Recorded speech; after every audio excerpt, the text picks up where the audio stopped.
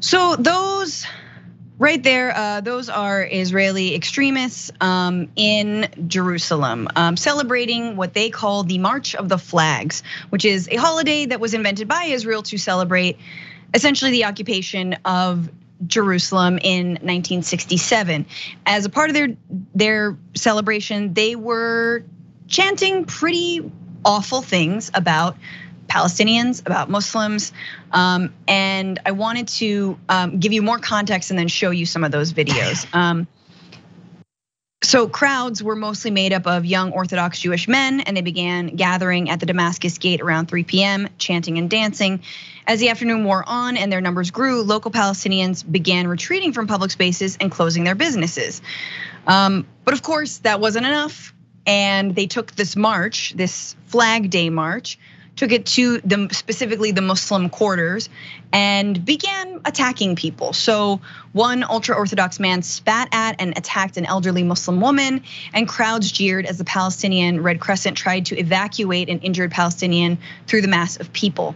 So we have actually a footage of not the spitting, but a couple of uses of tear gas, or excuse me, pepper spray on Palestinians, Muslim residents and shopkeepers who were there and trying to sort of resist themselves, but non-violently. Take a look at this.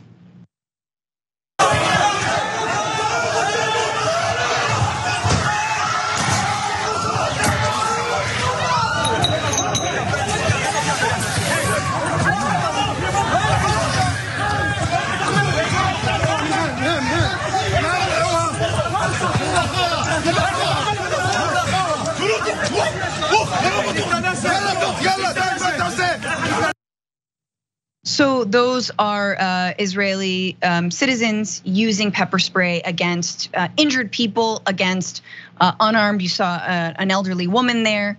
And this is something that happens every single year, but by a lot of accounts from journalists, this year was a lot more militant on the Israeli side, and a lot scarier and a lot bigger, actually. Rescue Service said that 62 people were injured by Israeli police, including 23 who needed hospitalization. So again, it's not just the settlers or the extremists. The IDF, the police are also involved. So Israeli police said that they arrested more than 60 people suspected of disorderly conduct or assaulting police officers, and that 5 officers had been injured. Those arrests might have been, again, citizens of Israel as well as Palestinian citizens of Israel and Palestinian citizens of the West Bank. But I want to play, and I think we have it. Do we have the SOT with Shireen about Shireen, the journalist who was recently killed, Abu Akleh? Let's just go to this, because to give you a sense of the kind of vitriol that's being spouted at these so-called celebrations, not only was there chants of death to Arabs, not only was there pepper spray, but Shireen Abu Akleh, who was recently murdered by the Israeli military, again, longtime journalist for Al Jazeera. I think we all know that story. This is how the Israelis that day are celebrating her death, essentially. Take a look.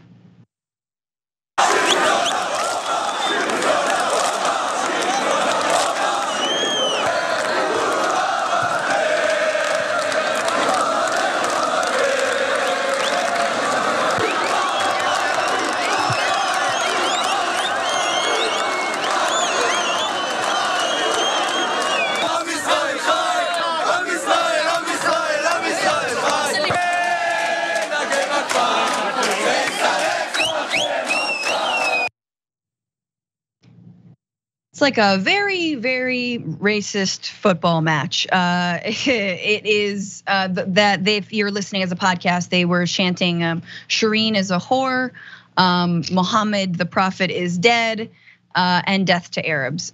I wanted to just kick it over to you, Waz. I think it's sometimes important that we cover these stories when there isn't like intense violence or rockets being fired. This is the kind of like low level type of aggression, if you can even call it low level, that happens specifically in Jerusalem and East Jerusalem every day. Yeah, and man, I really think people should always be wary of pretty much any form of nationalism or tribalism, because it's almost always a project of the elites, right? And the elites, the powers that be in the Israeli government, they love to fan this sort of stuff. They love to stoke this kind of flame because this is where they generate a lot of their base of support. It's rally around the flag type of stuff. It's, anti-Palestinian, anti-Arab or Muslim, which is kind of funny considering how cozy they are to the actual Saudi government in Saudi Arabia, these days. But yeah, anytime you see this kind of stuff, just know that these fans are being flamed by the powers that be, by the power structure. They always resort to this antagonistic posturing to be like, we're the only ones that can save you from those savage Arabs and Muslims.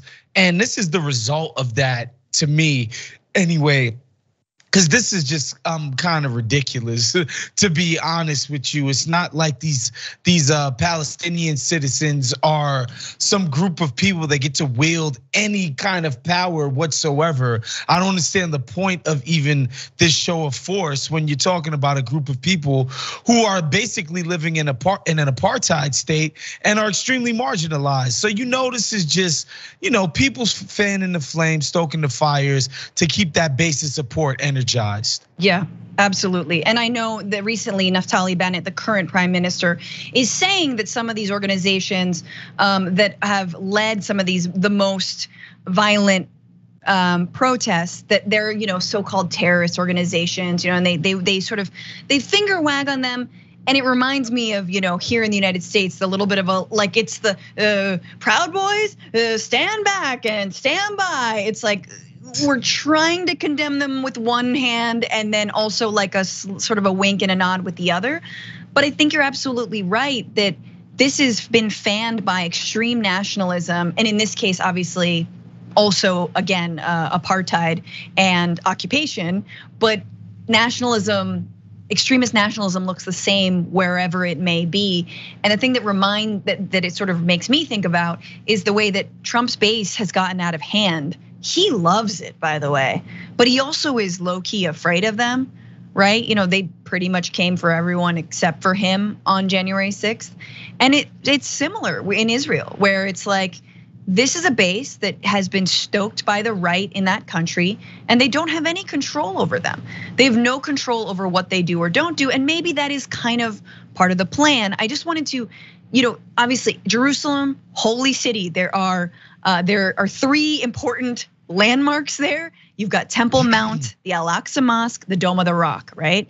And so I wanted to just give you some context about why this time is a little bit different, because on Sunday, this recent Sunday, 2,600 Jewish pilgrims visited the Temple Mount accompanied by Israeli police, which is a much higher number than usual, that 2,600.